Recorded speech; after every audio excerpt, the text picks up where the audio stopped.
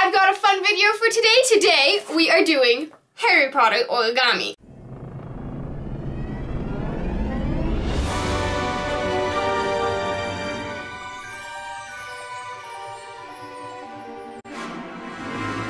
Now this book I got from my parents kind of at the beginning of quarantine. I got something in the mail and I'm like, what the heck is this? Did I order anything? I didn't order anything. But my parents just randomly sent it to me just as a fun thing to do during quarantine. But that was back when I still had lots of school stuff, and so I never really got it out and did anything. So I thought I would do the first one with you guys on this channel. It looks like there are actually quite a few different things that we could make. There's the sorting hat, a cauldron, a howlet, a cat, owl, golden snitch, dragon, firebolt, chocolate frog, unicorn, hippogriff, fox the phoenix, Fluffy, a stag patronus, and Hogwarts. The last ones are the more difficult ones. I was thinking of starting just at the beginning with an easy one with the sorting hat. A fun thing about this book is that it has actual paper, like specially printed paper for each of the origami things, but you guys can definitely follow along if you want. You'll just need your own piece of square paper. If it's brown, then that's extra good, but it looks like this one in the book is just under 8.5 by 8.5 inches. I will just go ahead and cut it out.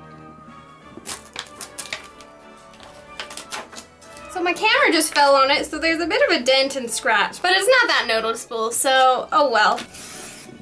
And here we are. So it says to start with a kite base, which is where you fold it in half and then fold these in.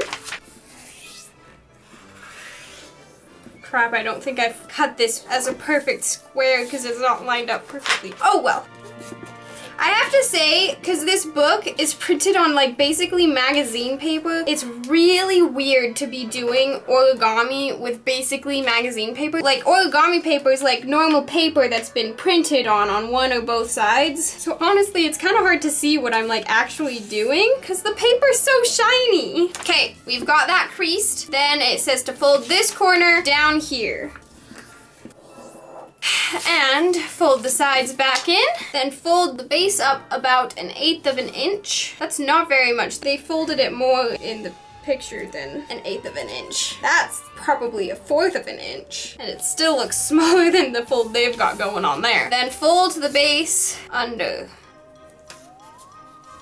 Okay, yeah, I did a good amount because look right there, you can actually see the mouth at the brim of the hat, right? I think that's the point, even though it seems not as big of a base as the one they've got going on there. Now we're making some creases, you know, an old worn hat, and pleat it back up.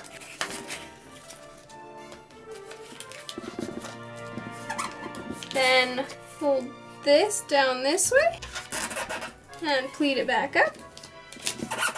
And then last one but not least, one more time, and create a pleat. And curl the sides back to make the hat pretty.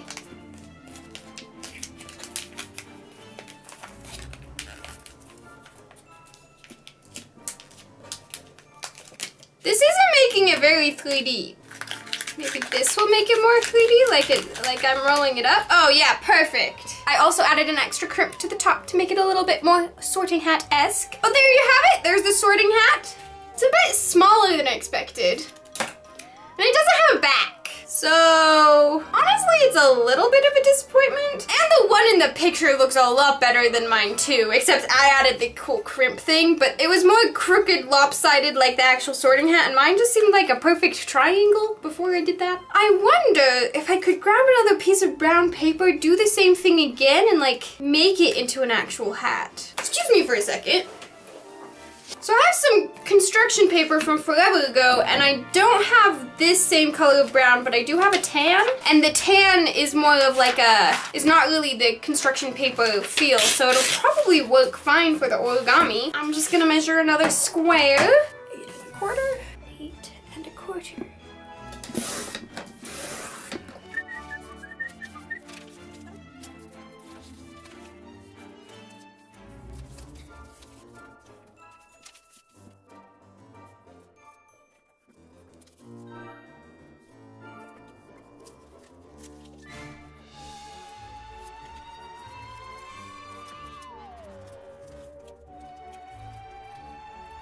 Somehow this one ended up bigger.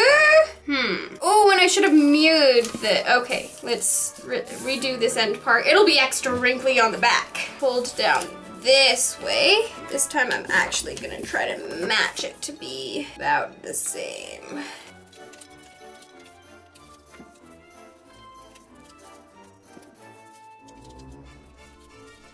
Okay, they match. See if I can do something cool.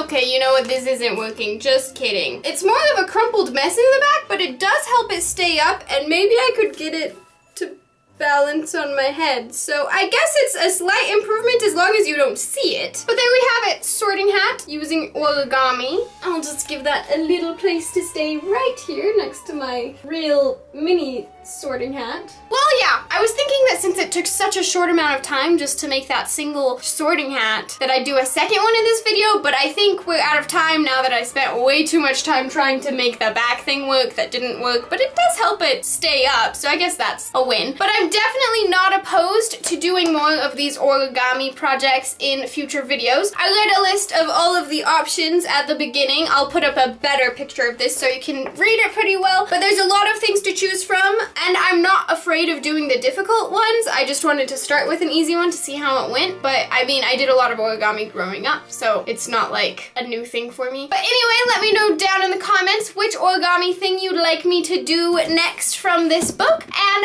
as always, don't forget to leave a thumbs up if you did enjoy this video, subscribe, which you can do by clicking over there, and check out more of my videos. Up top is one of my Harry Potter DIY projects, and underneath that is a playlist of all my Harry Potter videos. Thank you for watching, and I will see you next time. Bye!